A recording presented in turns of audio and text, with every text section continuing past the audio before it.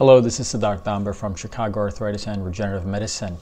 Regenerative medicine has come along at tremendous ways the last 10 to 15 years.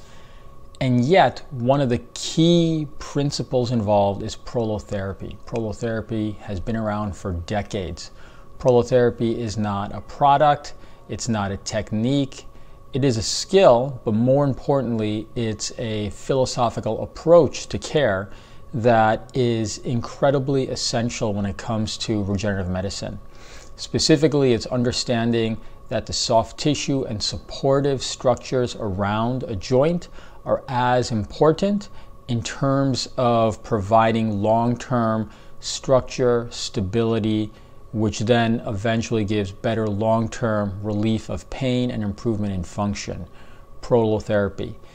If you're seeing a physician for regenerative medicine treatment and the approach to treatment has been to strictly inject the joint, you're likely not getting a prolotherapy approach. A prolotherapy approach generally involves injecting multiple additional soft tissue structures in terms of ligaments, muscles, tendons, meniscus, other soft tissue structures. Prolotherapy, it's key.